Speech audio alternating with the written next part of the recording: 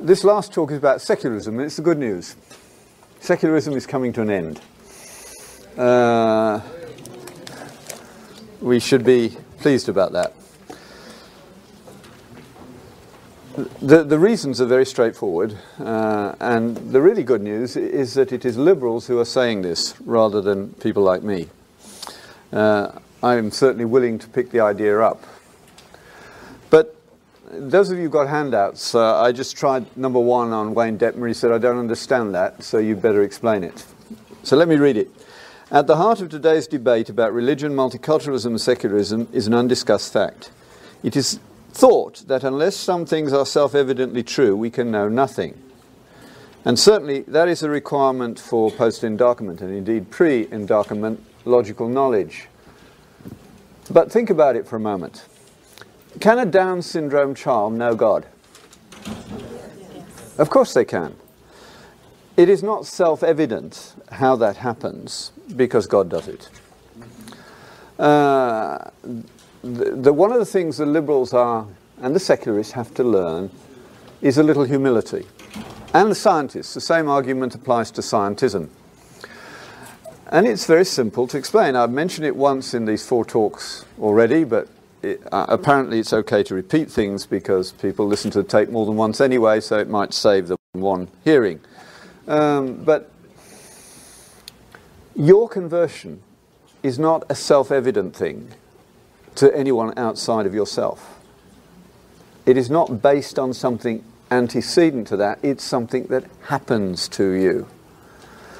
This is important to start talking about, because people would like to say that makes it irrational. But it isn't irrational at all. And that's easy to prove. And again, I think I've done this already once, and those who've heard it can relax. But I love the situation where I get accused of being irrational because of my faith. Because then I'm home free. Under my breath I say, thank you, Lord, for delivering them into my hands. Because what has happened is that they have misunderstood the world. And all I have to say to them is, what do you call someone who is truly irrational? And the answer, of course, is mad or crazy. What happens to their life? Well, it falls apart. They lose their spouse, they lose their job, they lose everything. Now, when somebody gets faith, gets converted, what happens to their life? Well, it, so to speak, falls together, doesn't it? It's not so dramatic. It's certainly in my case, you only have to ask my wife, as to be striking, but it is real. And in her case, too. We're both a bit more benign than we used to be. Mellow, I was even described as by somebody who knew me as a student. That's what happens. So my faith is not irrational, it is supra-rational. You got the idea? That God's notions of knowledge are not less than ours, they're greater. And that's where we're headed. A form of knowledge that we do not yet really enter into. There are hints of it. Love is perhaps the wrong word. Perhaps one of the most challenging statements Jesus makes is, I do nothing except what the Father tells me to. And when Paul says, the life that I live is not mine but Christ living in me, what is he talking about? That didn't proceed by a logical argument from one thing to another. It's simply a statement of experience. So, the first thing that the secularists have to deal with is that there is a whole range of knowledge which their view of the world cannot handle.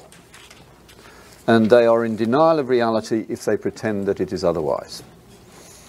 To get this argument down pat for your own use, you read 3 authors in this order. You read Drusilla Scott, you read Leslie Newbigin, and then you read Michael Polanyi, in that order. Drusilla Scott because she's accessible and she writes beautifully and she had dinner with Polanyi many times. Newbigin because he's got a good mind and he thought it through and made a career out of translating it, and Polanyi because he's the original. And the fundamental idea at that point is that there is knowledge in this world which is real but not explicable by the liberal view of knowledge, rationality. It's what I call tacit knowledge, using Polanyi's phrase. Conversion is the best example. If you want an example that you can go and read about and learn and then point other people to, Lewis's description of his conversion is a very good example. Lewis was a very smart man. He thought himself the smartest man in Oxford when he got his first degree. And he thought he was the best debater until he was beaten by Margaret Anscombe, and he never debated again. He talked after that. But he got his first degree and he was an atheist. And there wasn't a job. The only thing he was fit to be was a professor, and there wasn't a job. Well, his father was wealthy enough, he paid for him to do a second degree. And he did his second degree in English. And he went to his first tutorial in Oxford, and he'd been set up by God. You got half a dozen students in a tutorial group. How long does it take half a dozen smart students to work out who is the smartest student in the group? 2 minutes at the most. A couple of sentences and you know. A few years ago we had a year in our medical school. Within 2 hours of the start of the year, the competition was for third place. That happens every now and again. Well, two of the people in Lewis's tutorial group were going to have a major impact on Christianity in Britain over the next few years, apart from himself. So he was set up. And they, of course, were theists, and he was an atheist. And they persuaded him within a few weeks that you were a fool to be an atheist. So this step is purely rational in an Enlightenment sense. The argument being that if there is no God and you believe there is one, you lose next to nothing. That's Pascal. On the other hand, if you believe there is no God and there is one, you go to hell. That's stupid. So in purely rational terms, it's not stupid to be a theist. In fact, it's the other way around. In biochemistry, I would do it with this sequence. I say to students, or used to say to students, what have we taught you in this medical school, in this science faculty actually, about the nature of the cosmos? And of course they're not expecting that in a biochemistry lecture. And so there's dead silence for a moment. And then I say, no, I'm serious. And the best I can hope for is a muffled Big Bang. And I say, well, no, I mean in more broadly philosophical terms than that. Would you be interested in some options? And they always say yes. They never say no to professors at that level. And I said, well, here are three. Let's go through them by means of questions. Do any of you disbelieve the second law of thermodynamics?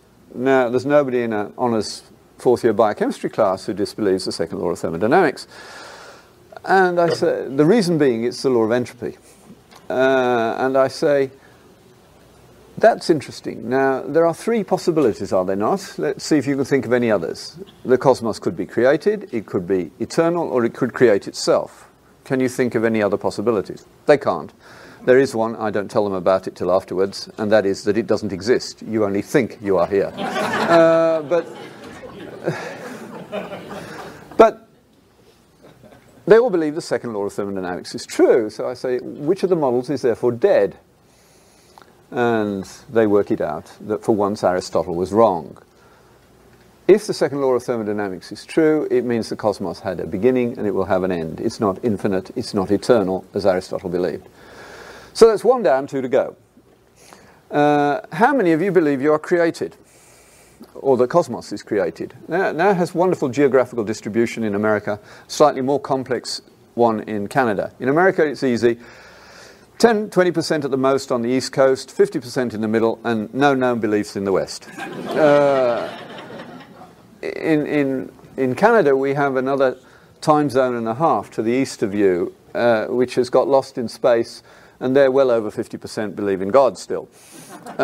If you ever get a chance to go to Newfoundland, go. It's one of the most wonderful experiences in North America, and there are no five-star hotels. And it's not a nanny state. If you don't keep your eyes open, you walk 400 feet over the cliff into the sea. But marvelous place. And in the middle, it's 50% again as here. But before you get there, you go through Quebec, which is an essay in postmodernity, where people do not believe. Ontario is more like your East Coast, and our West Coast is Lotus Land like yours. So in Ottawa, about 10% put up their hand like this so that nobody else could see. And I say, yes, well, you're only Christians, you don't really count. And the class laughs, and then I upbraid them for their bias. If I'd said you're only Muslims, you would not have laughed. Never let an opportunity like that pass. I said, well, now I know what you do believe, because there's only one left, and that is that the cosmos creates itself, which is what Bertrand Russell and Fred Hoyle believed, but they did it for good reason. They wanted to get away from God. And when the American astronomer, whose name escapes me at the moment, discovered the red shift, that was dead. Hubble, thank you. It had just vanished for the moment, yeah. Thank you for shortening my Alzheimer delay. So, anyway, if you believe that, think about it. In order to believe that you create yourself, you'd have to be here before you're here. That destroys logic. I need logic for this class. I suggest you leave. And a proportion of them will. And that was wonderful because they were bad students anyway. But that's Western rationality. And it's very useful. It's a powerful tool, but it's not sufficient. Now, Lewis was persuaded by rationality that it was smarter to be a theist than an atheist. And then being a rational man, he said, that means I'm a creature, I'd better pray. He hadn't done that since he was a child. And he says, I got down on my knees and I discovered that I was a zoo of ambition, a bedlam of hatred, a harem of lust. My name was Legion. He discovered sin, which is what you always do when you get on your knees, which is why we don't do it very often. That's what happened to Lewis. Later he described it as being picked up and carried, kicking and struggling into the kingdom. He didn't really know what was happening. No, he spent a few weeks then trying to escape into a kind of 18th century deism, but it didn't work. And then he describes his conversion, and he's honest because it's not describable. He says he got on a bus at Magdalen College in Oxford to go the 5-minute journey to Headington, and he knew he was being offered something.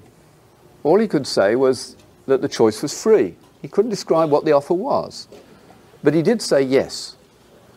And he says it was an unpleasant experience, like taking off a suit of stiff clothing or armor, or being a snowman pushed out into the sun and beginning to melt. It was uncomfortable. Only in retrospect does he realize that he said yes to God. The next bit is even worse. He still doesn't know what to do with Jesus. And he says he was thinking about this problem, and then he went with his brother on the motorcycle to Whipsnade Zoo, and they watched the wallabies jumping around in the bluebells for an hour or two, and when he got back, he did believe that Jesus was the Son of God. Now, he hadn't gone mad, but there's no rational process involved there. God was working on him. It's what Jesus says to Nicodemus, unless you're born of the Spirit, you cannot comprehend. Comprehension at that level is a gift of the Spirit. And that's what hopefully has happened to all of you. If not, I hope it will soon, even today. But far be it from me, I would never say to anyone, become a Christian now, because that's not my bailiwick. Only the Holy Spirit can do that. I would say, do you know that you ought to respond? If so, do so. And I will say to students, if you want to know whether it's true, do what Jesus says. Live as though it's true and see what happens. He warns you, you'll find out that it is. That's John 7:17. That's an honest way to go about it. So that's tacit knowledge. And in this modern world, you are allowed to tell your own story. And they can't argue with that. Tell it. And point out that it's not irrational. Because it didn't destroy you. It made you better, not worse. In all the areas that they actually care about. And after all, what do these men have in common? Copernicus, Galileo, Kepler, Newton, Boyle, Faraday, Clerk Maxwell. All deeply committed believers. So it's not mind-numbing, quite the opposite. So that aspect of reality has already totally penetrated quantum physics and cosmology, where I guess 90% of people believe in a God of some sort. If you want your children to preserve their faith in university, physics is the best place to go.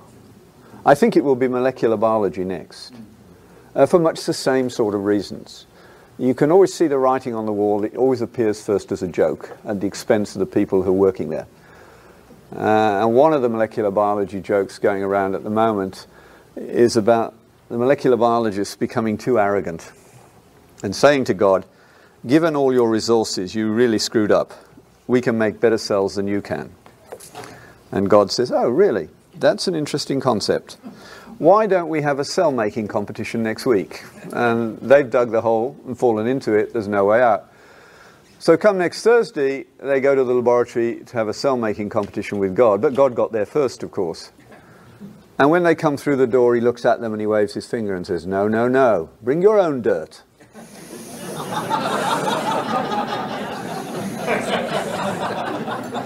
And if only I could get American creationists to realize that the first and only really important question is, in the beginning, what? And don't teach your children to go anywhere else in that debate with anyone who won't deal with that question. They believe in creation ex nihilo, it appears. So do we, but not quite the same one. How God did it, well, you have to be a very naive reader to think that he told us exactly how he did it. But that's another issue. So, the secularists are beginning to engage this. They're beginning to realize that their world is not as secure as it used to be. Now, there's no question, and we should never back down on this one, liberal democracy, as I put down as number 2, has been economically the most successful form of government the world has ever seen. But it has been built on an unacknowledged Judeo-Christian set of ideas, premises now denied, which are actually the foundation of liberal democracy. As I said earlier this morning, Smith's economics Adam Smith's economics only work for people who share Adam Smith's beliefs in the long run. And those are not recognized yet. But it's the secularists who are beginning to realize it. Now, the person who brought this to my attention is a man called Michael Novak, who's an American professor of business in New York. And last year in June-July, in the June-July issue of First Things, there's a paper it's worth you getting by visiting the website, firstthings.com. And just look for Michael Novak. I think the paper, if I remember rightly, is called The End of Secularism. And it's a very interesting paper. In it, he points out that some very striking modern Western intellectuals are making some very interesting comments. The first one is a man called Jürgen Habermas, who's a hard-nosed rationalist who was a Marxist from Germany. And he has been saying now, since before September the 9/11 episode, he's been saying that maybe we secularists need to realize that we are only a minority. And we should realize that what we thought was going to be a regression of religion is not true. Religion is flourishing everywhere in the world except Western Europe. We are a minority. And Jürgen Habermas goes on to speculate that he's not sure that the liberal elite can show the tolerance that they say is so important. And the tolerance they need to show is to Christians. He says, why is it only Christians who are expected to leave their own vocabulary at home when they enter the public square? After all, this is a democracy. Don't leave your vocabulary at home. Use it, but use it in as clever a fashion as possible. The best way, of course, as I pointed out earlier, is to learn to paraphrase the Bible. Because they're so biblically illiterate, they won't know that you're using the scripture. And because you've paraphrased, they can't Google it. And so they have to think about it. And that's what you need them to do. Its wisdom is powerful. That's what's at issue here. Now, Habermas actually was a good friend of a man called Ratzinger, whom you may recognize as the cardinal who preceded, so to speak, the present Pope. He's now Benedict. And they had a conversation which was written down a few years ago, and this year Ignatius Press has published it. So there is a dialogue between Benedict and Habermas on this issue of how we speak to one another in the current state of the world. Very interesting. well worth reading. Very short book, but worth having on your shelf. And of course, this is Benedict's objective. I was very amused when the New York Times, of course, along with sundry other liberal newspapers, thought that Benedict had made a huge mistake in his Regenburg address about tolerance and the Muslims and their intolerance. And of course, he hadn't made any mistake at all. He knew exactly what he was doing, and he knew what was going to happen, because he says his prayers. And of course, it did happen. You know, there were no burnings of embassies or riots around the world because of that address. Instead, you had Muslim intellectuals from all over the world scurrying to Rome to say to Benedict, yes, you're right, we do need to talk about this. And this summer, they've had a conference. I haven't heard how it went.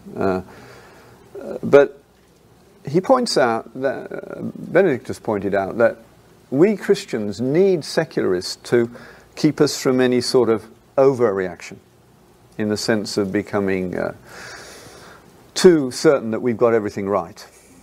And they need us because of other things that we'll come to next. But they are better dealt with by another secularist who I had the great pleasure of meeting a couple of weeks ago. Is John Yoon here? No, he's probably not. He has to go and look after children or do residency. But I had the great pleasure 2 or 3 weeks back of doing grand rounds at University of Chicago. They haven't had anyone like me do rounds, certainly not on what Hippocrates knew and we've forgotten for quite a long while. But it was a God thing. John Yoon, who made it happen, or at least it happened because of his prayers, is a Korean American who told me when I got there that he had heard me speak when he was a medical student at Southwestern in his second year. You probably remember him. Have you seen him at this conference? Yeah. And he was losing his way at that point, and that afternoon in Southwestern was a turning point for him, and his faith has flourished. But he says in residency in Chicago, he's felt that he hasn't done much for his residents, his fellow residents, in terms of witness and evangelism, and it was a feature of his prayers, both repentance and... He said, God, I would like John Patrick to come and do rounds in the University of Chicago. Now, that's a ridiculous request, because grand rounds nowadays in mainline universities are all about gene speak, and I haven't done any of that stuff for 5 or 6 years, so I'm not going to get asked. People go and write up their most recent bit of DNA and send everybody else to sleep, you know. It's pretty boring at the moment. That's not to say it isn't important, it is, but they've got to find better ways to do it than gene speak. But once a year, the residents in Chicago are allowed to choose their own speaker. And so each year they elect a president or a chairman of the group that's going to choose the speaker, and they elected John. He then, of course, had to go around the class and ask them for their recommendations, and he put my name on the list. Well, all the others were currently famous academics, and I was utterly unknown, of course. But God was going to answer John Yoon's prayer, because one by one, all the others said, sorry, but it's inappropriate timing, or I can't come, or I married a wife, or whatever, you know. And so I ended up doing it. And it was a wonderful experience. It worked very well. And he was blessed in the process. There's an openness. And one of the things I said to him, he said, is there anything I can do for you while I'm in Chicago? And I said, well, I have an outlandish request. I would like to meet Robert Fogel. Now, Robert Fogel is the first econometrist in America to win a Nobel Prize for economics, some years ago now. A Jewish, unbelieving man who married a black Episcopalian lady who, he told me 2 or 3 weeks later, actually raised their children. He didn't. She died about 18 months ago. You should start praying for Robert Fogel. He doesn't know how ripe a fruit he is. He's ready. He just needs the appropriate stimulus, the work of the Holy Spirit. But he wrote a book a little while back now, 2 or 3 years, that Michael Novak drew my attention to, called The Fourth Great Awakening. I never thought I would read a book by an atheistic Jew which dealt very sensitively and with approbation with Whitfield and Jonathan Edwards and even Finney. He says America's success as a nation economically has had a lot to do with the revivals that have occurred. And he thinks the fourth one is underway. I think he's right. This one is a very quiet one, and it's happening amongst the young who are recognizing that their 60s parents got it all wrong. They are totally opposed to divorce. They're moving away from abortion, and they will listen to people like me for a long while. I don't know what it is, but something quite interesting. Somebody else said the same thing this morning, but God is at work in some way. And Fogel's point is that the future success and continuing prosperity of America and of the whole of the Western world does not depend upon economics nor upon skill. It depends upon virtue. And here's his list of virtues. Not exactly ours. He gives 15, and they're in order of importance. Note that number 15 is self-esteem. You need a little, but not much. Books on self-esteem should be removed from the church library. I know that in me, that is in my flesh, dwells how much self-esteem? Nothing. Our esteem comes from the fact that Christ lives in us, not anything to do with us. But Fogel's list is this one. Since it's 15, I have to read it and you have to go and think about it. Number one that I began earlier in these talks with is that teleology again, that sense of purpose. It's popping up all over the place. It was thrown out with the endarkenment, and the biologists of all people are trying to say, no teleology here. In fact, I had a note from a medical student in Oxford who wrote how wonderfully the heart was constructed, and her tutor said, if you ever use a phrase like that in my class again, you will fail. But, of course, in biochemistry, it's hilarious, because now we have the human genome. The next step, of course, is to express it, which means to take the DNA, stick it in the appropriate mixture, and get it to make the protein the gene is supposed to make. Now, when you've got the protein, it's an ugly-looking little beast, really, to us. You look at it, it looks a bit like a cat's cradle. It takes quite sophisticated eyes to see its considerable beauty. But when you've got the protein, what's the next question you have to ask? What's it for? You can't avoid it. What does it do? What's it for? That's teleology. It went out the front door and it's come in the back door. And you can't get away from it. And deep down, that's going to work its way through the molecular biological world. That's why they hate things like the Unlocking the Secrets of Life video. Isn't it? I mean, it speaks volumes that the one bit of molecular biology that won't be talked about in high school, or the bits that won't be talked about, are things like the motor that drives flagellum in bacteria, or the ATP pump, or whatever. These things that can only be thought of as machines. And the only way you can deal with a machine is asking what it's for. And if you've never seen that video, you should get it. It's a beautiful little video that Philip Johnson made, and I've forgotten the name of the guy who did the work. I mean, it's been around for 20 years. But here you have a little motor that does a... Oh, sorry? J. Richards, is it? Thank you. It's a little motor that goes at 100,000 RPM. It can stop in a quarter turn. It's so small you can't see it except in vague outline with an electron microscope. It has no temperature gradient. It can rebuild itself en route, so to speak. It has about 20 unique genes. And basically it's an outboard motor. Absolutely stunning piece of engineering, nanometers across. Nano machines are fascinating. This stuff, they can't go on looking at it and not ultimately have the wow mechanisms activated. It's not there yet. I remember when a colleague of mine who'd been working on the double reading frame in DNA, the solution came up. He didn't get it. Michael introduced me to somebody who knew the guy who did get it, and I'll tell you that story in a moment.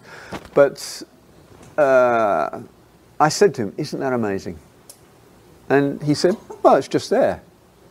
He was so obsessed with the nitty-gritty of expressing his genes and measuring what had come out, he couldn't see the wonder of having two sequences of genes out by one base. We can't even model this on a computer. They both read sense. Now, the guy who cracked it was actually a Christian. And I was told that he was sitting in his laboratory sometime after midnight looking at his data, because he got more protein out of the strip of DNA than he could account for. And as he looked at it, he said, "Oh my goodness, I've got two genes in the same sequence. Isn't that amazing?" And he said he sat there for the next 2 hours enjoying the fact that only he and God knew this. This world is creeping in on the secular elite. The political end don't have a clue what's coming to hit them, but some of the academics do. Robert Fogel is one of them. Hence he puts teleology at the top of his list. You cannot live without the idea, and you cannot live as a person without purpose. The next thing he puts on the list is a vision of opportunity, a sense of what we could do, which of course Christianity has a lot to do. You see, with our linear history, not circular time, but linear time, a hugely different world. The third one he puts on the list, a sense of what comes next. Christians are very bad at this. When you're doing science, the number of questions you could answer is innumerable. Success in science is much more to do with intuition than it is to do with technical skill. It's what you decide to do. Which bit of data do you take to be the important bit? You get it right and you have a marvelous result.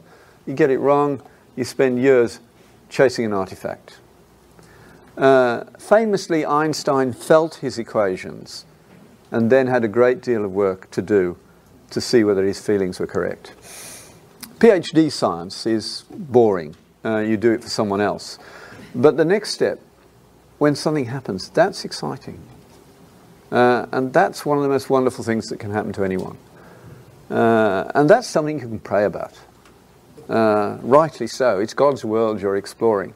Science should be practiced in a tacitly atheistic view, tacitly atheistic way. When I did science full time, I wanted to know how much of the world I could explain without reference to God. That's what science does. And that's appropriate because it's under God. I didn't want to prove that God did not exist because I knew he did. That wasn't the point. But I was wanting to understand, as Einstein put it, I want to think God's thoughts after him. And that happens every now and again. And when it does, it's the sort of thing that sends tingles up your spine. One of the pleasures, joys of my life was to be allowed to discover the solution to the problem of refeeding deaths in malnourished children. It was the last 5% of mortality. Every now and again, when you start to refeed somebody who's been malnourished, they just drop dead. And I eventually wrote a paper that was the solution to that problem. It ought to have had my mother's name on it. Because the only reason it happened was that a long while ago, imprinted on my backside was the idea that speaking truth was very, very important in our family. And I could have neglected the data that led to the solution on the 5 standard deviation rule. But I've been brought up to first make sure it wasn't right. And to cut a long story short, that led to that solution of that problem. That wasn't science, that was science plus, if you like. And that's the real world. There are so many examples, and you need to learn them, teach them to your children. One of the ways I do it now is the following one. You can imagine this in your high school. I'm going to tell you in the next 20 seconds or so the biography of a man whose name you should all know. Some of you heard me do this. You can have a 20-second break.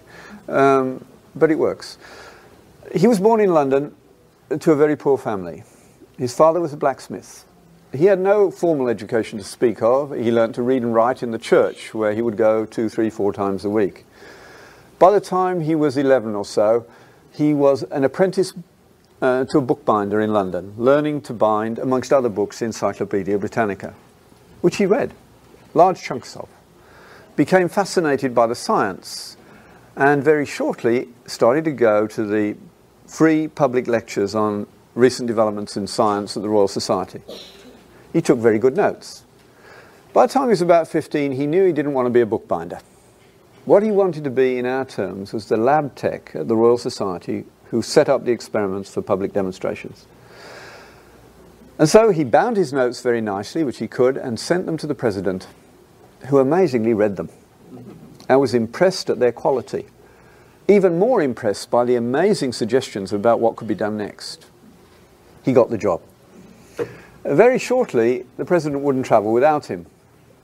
So whenever he went around Europe, he took this young man with no formal education with him. And he met all the famous scientists alive at that time.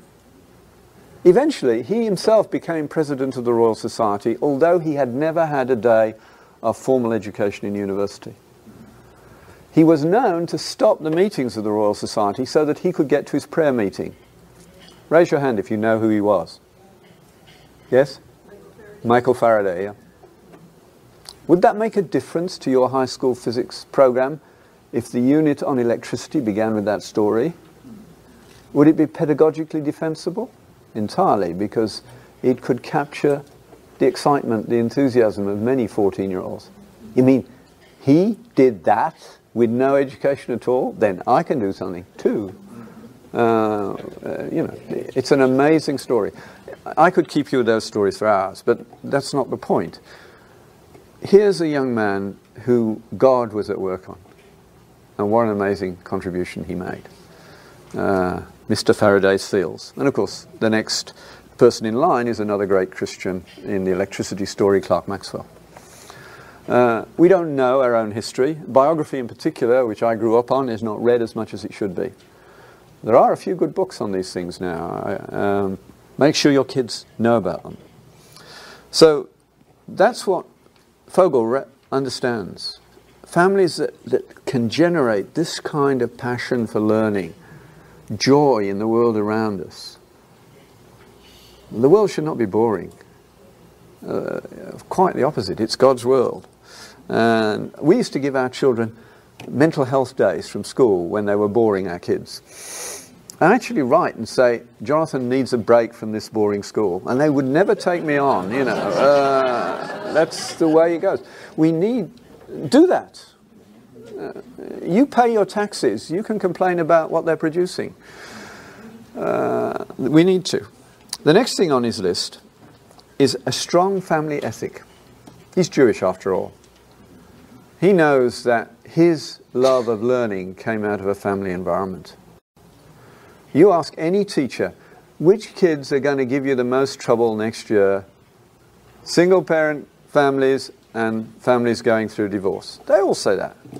They know it. Very politically incorrect, absolutely true. The next one, a sense of community. Within a real church where a real love of learning is flourishing, children are going to have modelled for them what is necessary. They're not going to get that from television. They're not going to get it from their peer group activities. My wife has for years been saying, we are so stupid the way we're having all these age-delineated activities in church. We need far more cross-generational activities. The worst example, of course, being we're warehousing old people to die because they have no meaning, or we have single parents who need grandparents. It doesn't take a genius to see what the solution to that problem is. We need to do that within the context of the church. The next one he puts down is a capacity to engage with diverse groups.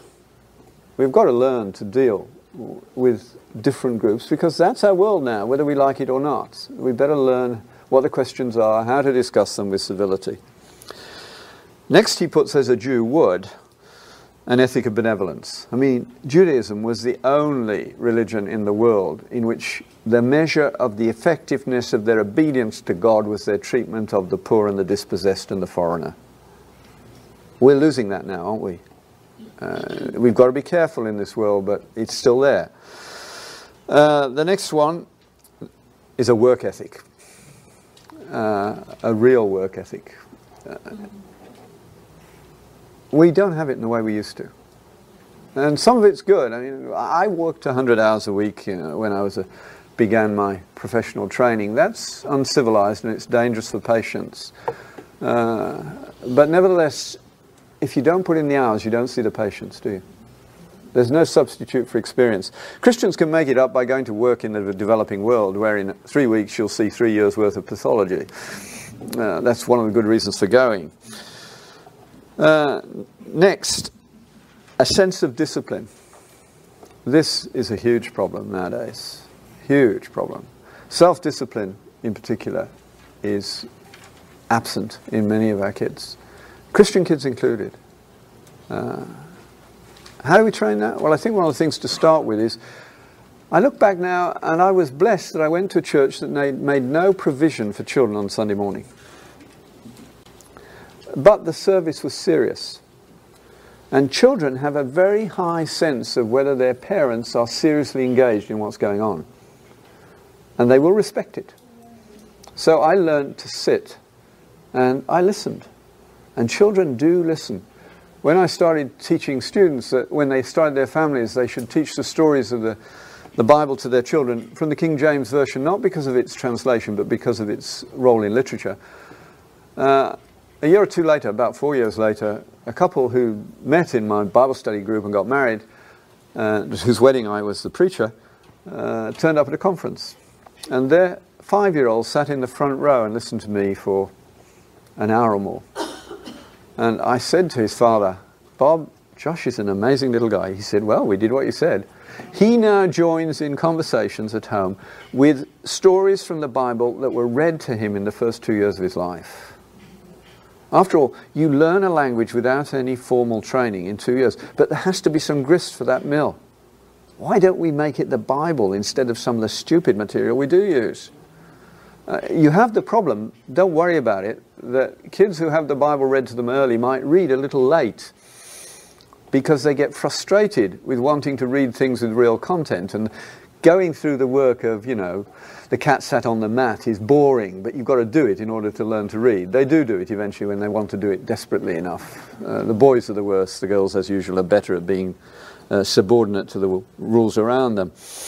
But this sense of discipline is important, learning those things.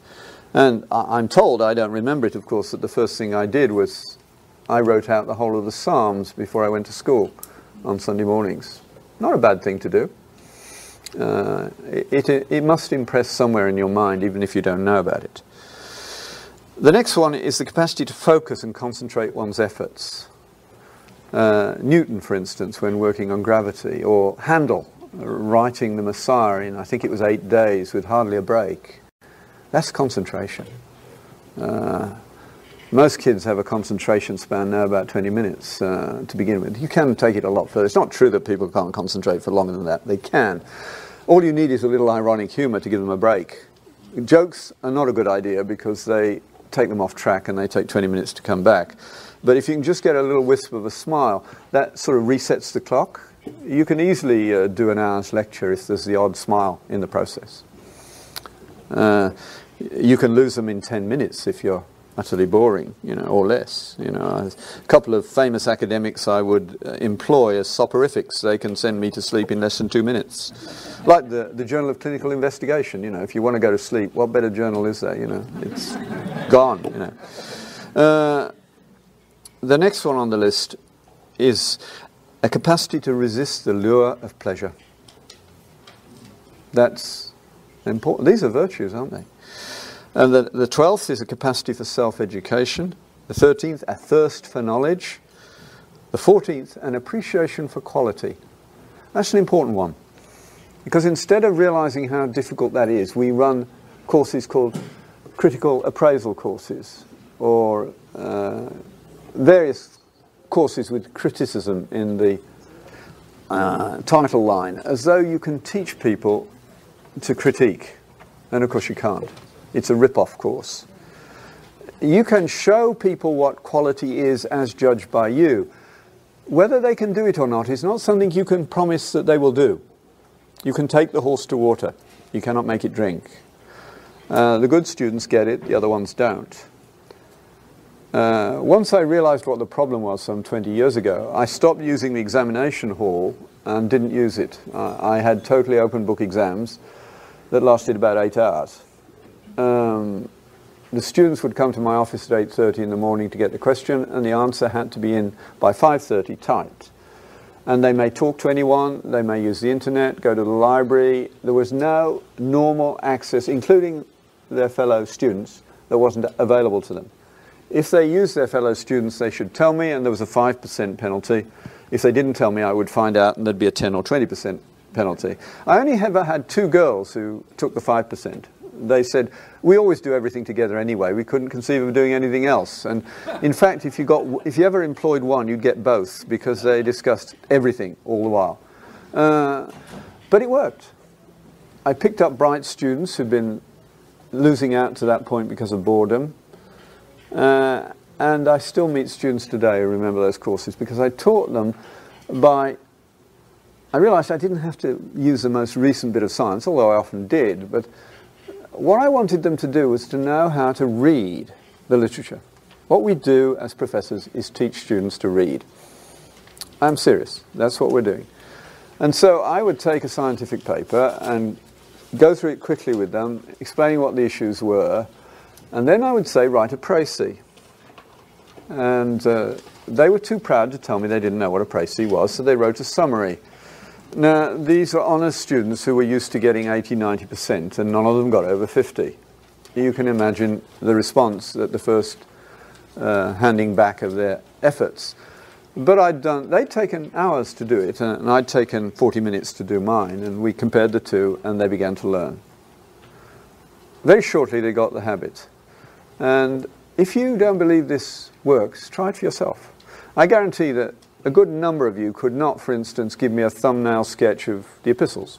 Take a short one like, Philippians, not too long. Could you tell me how it's structured? How Paul said about it? Where the argument goes? The answer is, in most cases, no. If you want to do that, write a précis. It's a French word for precise. All you have to do is remove all adjectives and adverbs, make all complex sentences simple, and remove all illustrations. Just put them in square brackets, if there are any, and metaphors too. You write something ugly, but it has got the essence of the argument down, and you will know what it's about. You will have a structure for the rest of time. I could do that for you now, say, in the Sermon on the Mount. I could give you the structure in the next 3 minutes quite easily, through having done that process. That's the way it works. It's a classic method of teaching, and of course from my point of view it made life a lot easier, except the examination marking papers took a lot longer, but preparation for lectures took about 30 seconds, which was great. It meant I could do lots of other things. And students still come to me 20 years later and say thank you. So that's how you teach quality. If you have a hobby, you can recognize quality in your field very easily. And then you rationalize how you made that decision, because in most cases you don't know. It's the same with when you see a surgeon who's very good. You know he's very good first, and you rationalize how you came to the decision afterwards, but that wasn't the way you actually did it. You don't know how you did it. None of us do. A really good violinist like Pinker Zuckerman can even tell you who's playing sometimes, or what instrument he's playing. He doesn't know how he does that, but he can hear it. That's real learning. That's how we know God, isn't it? We don't know him in the sense of the reductionistic world, which is being forced on us, but in a world that is much more intuitive and experiential, but not irrational, super-rational. So that's the world we're in, and Fogel and Habermas are saying, this is what we've got to deal with. This is the limiting factor in the world. A few years ago at Augustine College, we had a couple of Chinese, or 3 Chinese gentlemen, headhunters, and they were from the Beijing government, and they wanted us to go and teach in China. This was 8 years ago at least, and we said, that's crazy, we're all Christians, and you're Marxists. They said, that's why we want you. And we said, explain. And they said, well, when we lowered the bamboo curtain and let the leading edge scientists from the Western world into China, we rapidly divided them into 2 groups. There's one group who came, gave their lecture without any attempt to adapt the lecture to the level of the audience, and then became tourists. They're no use to us. Another group came, first found out the level of the audience, adapted their lecture, then found out about the brightest student and found graduate positions for them. Those are the people we want. Most of those were Christian. We also realized that you in the West, they'd got to the Fogel point before Fogel. You in the West think the Chinese problem is technical and economic. It's not. It's ethical. Chinese planes crash more often than Western ones. Chinese buildings fall down more often than Western ones. It's not because they can't, but because they don't.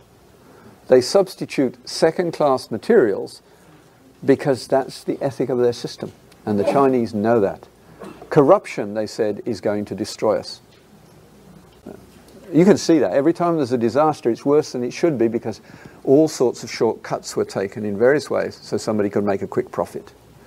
And they know that's the problem. What came next was stunning. They had done an analysis that no Western government would do.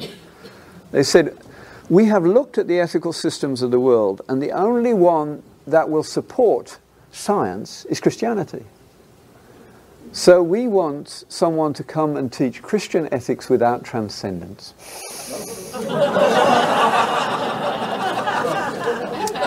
Utterly impossible, we said. But they went further. They said, we realize that teaching ethics to 23-year-olds is a waste of time, which it is.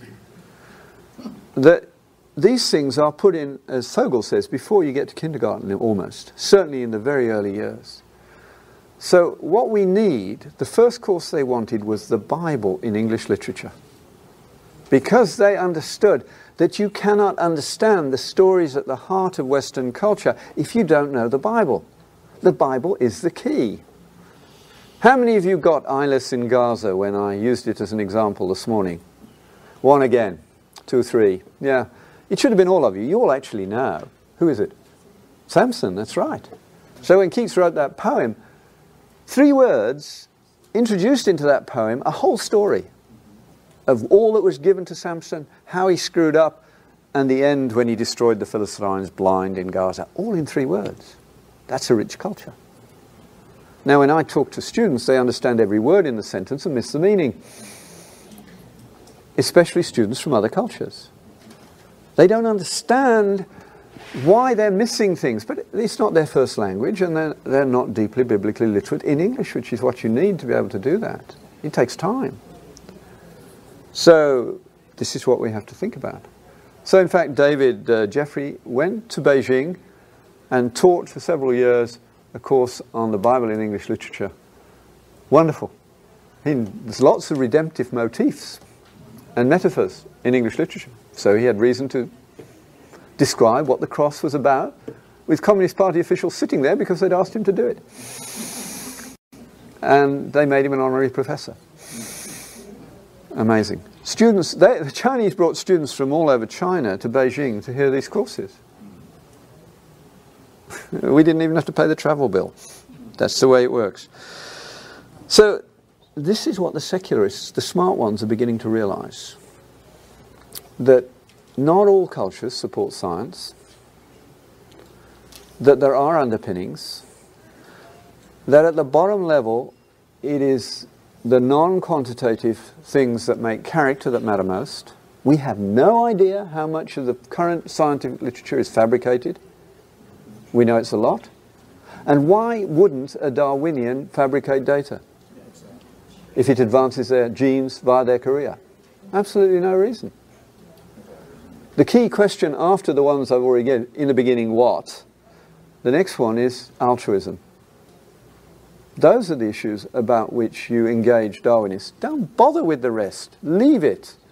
It's screwing up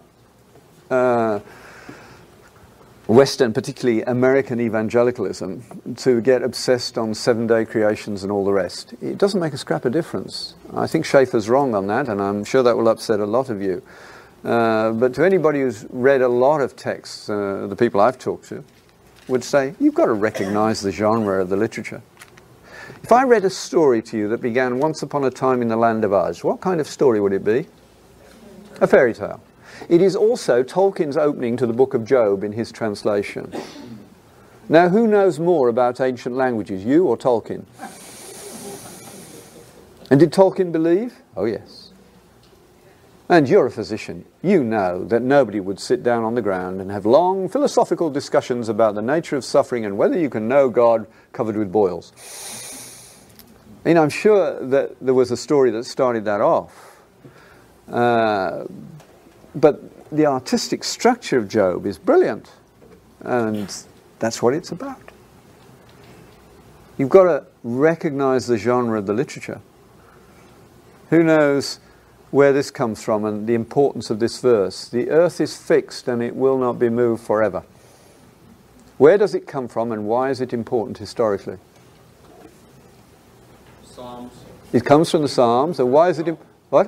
It came from either Luther or Calvin in objection to... No, before that. It is the verse that sank Galileo. Because the Catholic Church was committed to the literal veracity of Scripture. And the Jesuit that Galileo had insulted earlier in his life kept a watch on him until he saw the way to activate the mechanisms to bring about the downfall of Galileo. And it was that verse. A literalistic reading that they learnt their lesson from. We have to learn better than that. And of course, most prophecies in Scripture have multiple fulfillments, not one. Any of you who are deeply interested in this, I have one copy with me of Jeremy Begbie's wonderful 3-hour DVD on music and postmodernity. If you are a musician and interested in music wars, the first one to get to me afterwards can have it. It's a fundraiser for the college. It's $25. If you're second, I'll take your name and address and you can have it by post. But these things matter. Now, so we have got to realize and catch up with these secularists and talk about the things that matter, about meaning, about purpose, and about the virtues and their role in a society. Now, the interesting thing is how angry some of these really good secularists are with people like Dawkins and Harris and Dennett. They are being trashed. They're being trashed by us as well, but we don't need to bother with us because that brings the anti-Christian thing in. Secularist, atheistic philosophers, Flew, Midgley, Nagel, have all trashed Dawkins as sophomoric in his approach, and Harris and Hitchens and Dennett. It's good to see them falling out with one another. But it's sad that books like Dawkins' books should get to the top of the New York bestseller list. It just shows how badly our education system has failed. Utterly indefensible books at any intellectual level. The next area in which we need to be more involved, and some secularists again are realizing, is that there is no explanation for death and suffering that can be derived from secularism. There are some secularist humanists who die bravely, but it will not meet the needs of the vast majority of people. And it does not. We have much better ways to do it as Christians. And as physicians, you have immense opportunities to infect the culture with that reality by collecting what I call happiness 4 stories. The descriptions of people passing from this life to the next, where God shows up, especially in the death of children. When I tell Diane Compt's story of the child that brought her back to faith, or started the journey back to faith, to medical student audiences, they're going to cry. And it doesn't matter what they believe. She's got to them.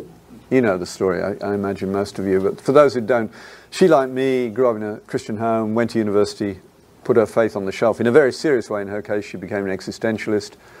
But she had the virtues of a good Christian upbringing, so she was honest, hardworking, and reliable.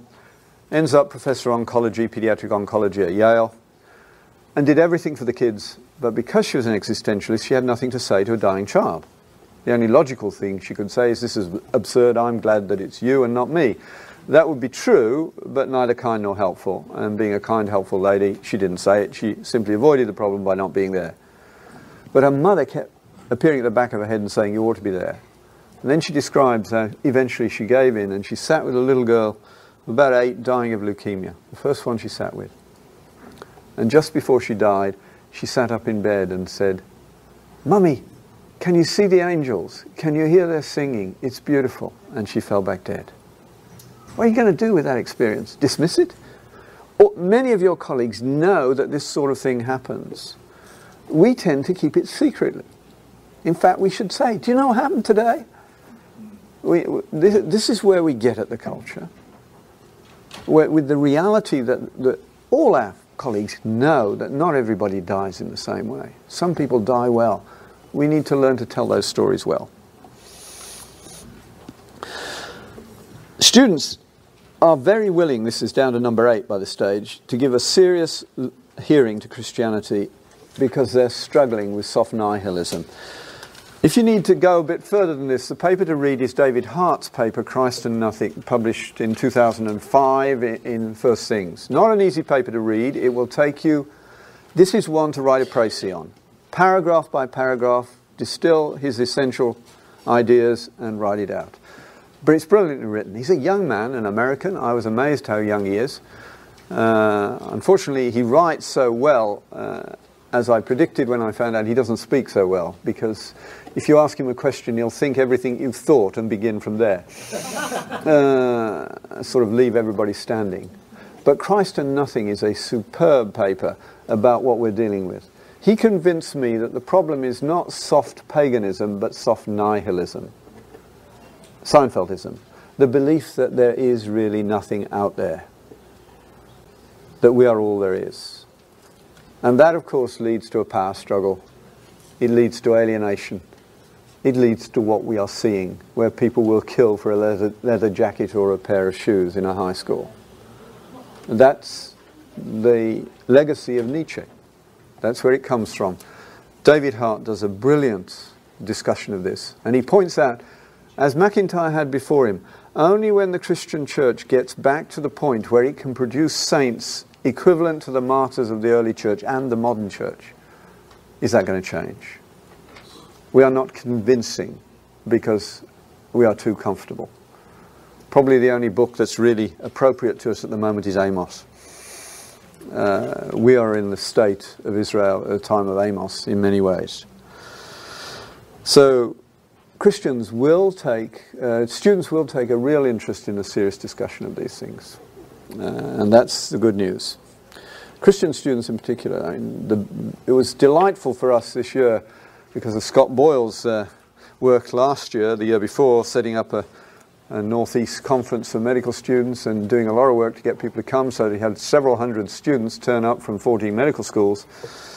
And for me it was a wonderful conference, and one of the best things out of that conference, we get a student coming to Augustine last year, being abused by the University of Virginia, as many Christian students are. When she finished her year with us, she said to her mother, "That was a wonderful year, but you know, I could be doing medicine now." And her mother said, "You wouldn't be doing medicine, you'd be in a psychiatric hospital." That's what they're doing. Students are burning out. I had a student I was speaking to this morning who said he'd converted to Catholicism and taken a year off to study it. A wonderful year, he said.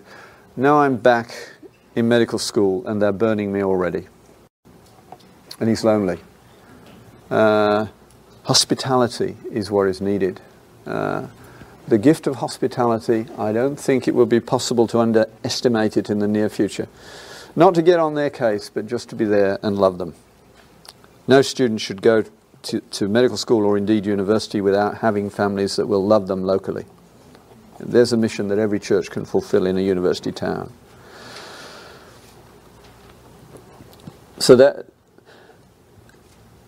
brings us to the key question. How do we argue our case? And I think we argue the case on justice and democracy. Quebec has just had a huge public forum that's gone all around the province discussing the question of accommodation to Islam in Quebec. And I haven't read it yet, but the report has just been published. I suspect the conclusions are politically correct, but it's the content you're going to need to read. It's a real problem. that we have got to start thinking about. And Habermas said, look, it's not just accommodating the Muslims. They're only a minority in North America. But the real question is the liberal elite going to accommodate the Christian majority? I've said already in this conference, and I'll say it again because it still hasn't penetrated as far as I think it needs to go. We practice a profession that is a moral profession, not a technical one. Because what you do when you see a patient is you help them to decide what they ought to do. And in our world, and unlike ancient Christendom, you cannot get from an is statement to an ought statement. It's not possible. So, unless there is a moral basis to the practice of medicine, we are bound to be at loggerheads. Since we no longer have a moral consensus, the Catholics have thought about it. It's called the doctrine of subsidiarity. It is the duty of the state, in our case, and of the insurance companies and the state, in your case, to deliver the money at the level where there is a moral consensus, and then to allow the decisions of how it will be used. So their job is not to be on a case-by-case basis, because they can't do that. You will have an entirely different view of your duty to a dying person if you're a Christian or an atheist, logically. And so there will be different protocols. You cannot write one for both groups. But we have at this stage to come to some means of accommodating one another.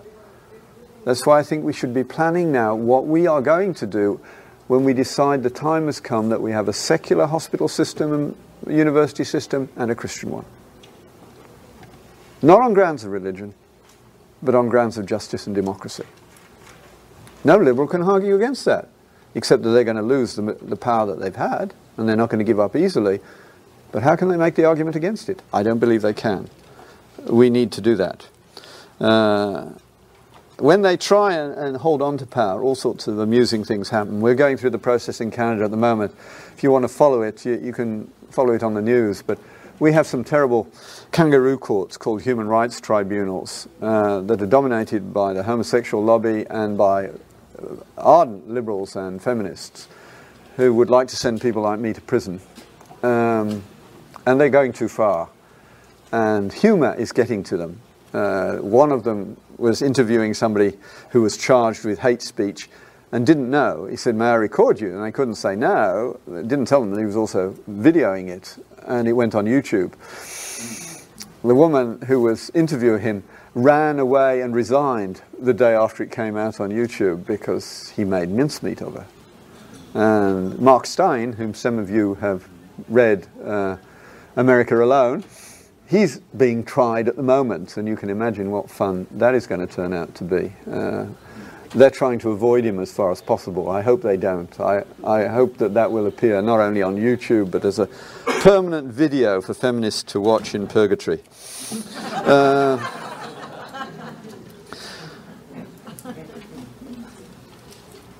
So the bottom line is that we have a lot to contribute to this world, that Novak is right, that secularism is coming to an end, but that means that we have some duties. We will have things to do.